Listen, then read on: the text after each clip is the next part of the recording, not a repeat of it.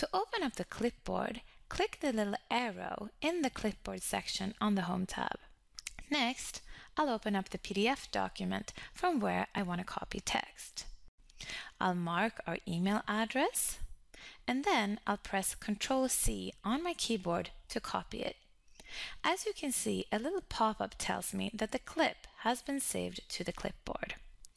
I'll continue to copy our web address, postal address, telephone numbers, and finally, the Facebook page.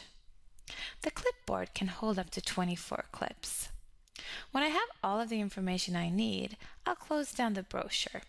I'll position my marker where I want to insert the postal address, and then I'll just click on the clip in the clipboard.